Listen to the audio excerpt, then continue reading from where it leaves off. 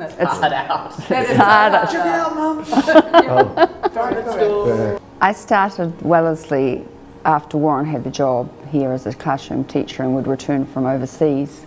That was 30 plus years ago. I was relief teaching at the intermediates, so classroom teaching and art teaching.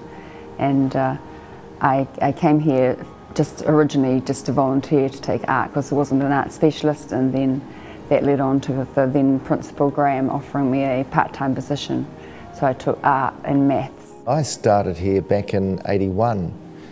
We'd come back from overseas and we returned to the Wairarapa where we had our house, but decided no, we didn't really want to stay on the Wairarapa, so we headed back towards Wellington, but didn't have a job, and I saw this job advertised in the paper for a teacher at Wellesley.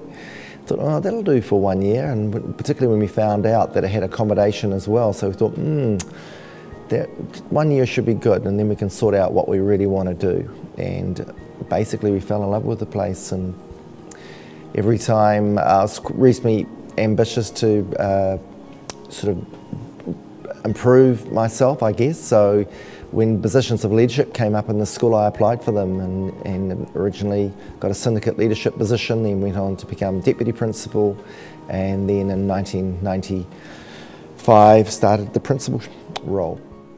We've stayed a very long time at Wellesley because it's a very hard place to leave, I guess, and it's been part of our family. Our boys have been through here, and Olivia thinks she's been through here, even though she hasn't. It's very much a place that you get hooked on.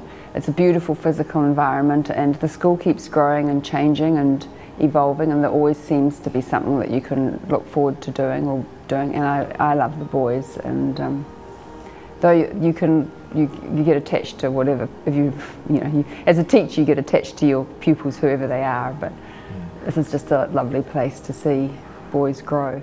I always believed that it was about fostering curiosity. That was the most important thing, and going into something deeply, and I still believe that very strongly. We need to give everything time, and that's possibly one of the dangers going forward, that everything's so instant, that you get instant pleasure or instant knowledge, that I think it's really important to slow things down and make people discover things for themselves and find out for themselves. And I've always felt that quite strongly, because we do have answers to pretty much everything at our fingertips. But I don't know if the art's changed dramatically, because yeah, basically it's about looking, and nothing's changed there. It's about looking and thinking and appreciating. There's a boy called Theo MacDonald who once described Wellesley's education as edutainment, a combination of education and entertainment. And it's not necessarily a purposeful thing, but I think what we're trying to do is connect with the boys' interests and passions. And so if you can provide context for learning that are exciting, so that it might be a science thing, but they can connect when it's fun, they're going to get a lot more learning out of that. It's called hard fun. Yeah, hard fun. I have the privilege of working in this beautiful environment, so it's not that hard. And I don't know, I do try and make them feel very welcome and loved here, and only because it comes naturally to them. And trust me, you can come to school feeling pretty indifferent to the world, and they certainly lift your spirits, these boys. Eve's being humble. Eve has got a special ability to connect with the boys, and they love Eve. I love and art, she's a very capable teacher. Yeah. You are, and you ask anybody, you do a fantastic job. Yeah. We've seen boys come through here in the scholarship program, and the impact the school has made on them has been enormous. They've grown in so many ways. They walk into a culture which is aspirational, and they're supported so well, and they just blend into the school. And you put any group of children together from any socioeconomic background, any colour, any creed, they're children, and they work together so well. And the thing about the scholarship is it's not just that one boy that's affected by it. He goes back to his community, and he becomes a role model model for that community. They see things they didn't think were possible. It's these boys don't have the role models that ours do. Well, some of them do, that might be a generalisation, but a lot of them don't. And so you're affecting one child, but you're affecting a child that's going to have a big impact on his community. I hope we just don't lose sight of what's important and those qualities of being brave and kind and happy.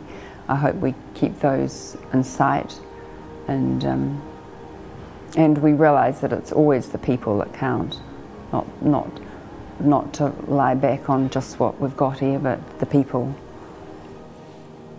I don't disagree. That's pretty well summed up. I think this is really lovely. The boys were doing some work around the school song, and this is "Alone we stumble." This is a verse from the school song, which you all know. Alone we stumble, and together we hold fast to face the future and to honour the past.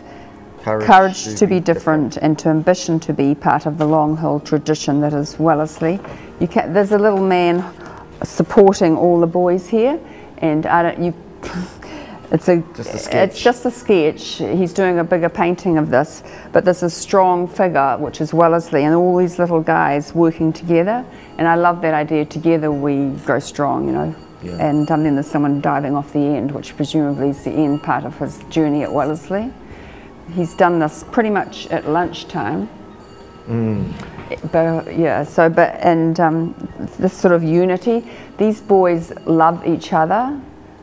It is gorgeous walking through the school. They start off as little guys with their hands together, you know, and it's just such sweet images. And then as they get older, they're doing this, and then they go on and they're there for each other. Yes. And we should be there for them, and they are there for each other, which is kind of nice. That's very nice.